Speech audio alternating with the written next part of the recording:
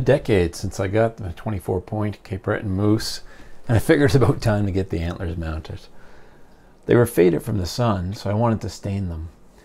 After Googling around, I found people suggested using coffee grounds would work well to stain them, but I tried and it didn't really have any luck, despite trying a few times. I had some wood stain kicking around, so I tried that, and that's what you see here. I should have used a lighter color, but oh well, it's what I had. My friend Ronnie cut me the plaque on a sawmill. I just sanded it off and put some clear finish on it.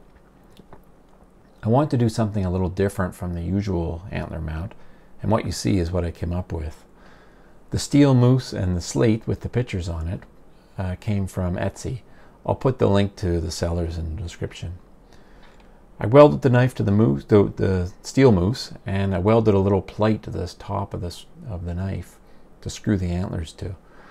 There are also some studs welded to the back of the steel moose so I could bolt it to the plaque. The slate with the pictures printed on it is just attached with some construction adhesive. Overall, I really like how it turned out. If I was going to do it again, I'd use a thicker knife. If you touch the antlers, they move a bit. It's not going to break or anything, but if there's ever an earthquake, they'll be swinging. Also, the knife blade is as is from Amazon. It's pretty sharp. I wasn't careful, and when I was tightening the rope, I wasn't paying attention and pressed against the blade. My hands were cold and I didn't even notice I was cutting myself. 3 stitches on my knuckle later, I'm as good as new. Here are a few pictures from the trip. There's a hydro dam in the area. Some of the pictures show some of that infrastructure. Thanks for taking a look, and please subscribe to see some upcoming videos on log furniture construction.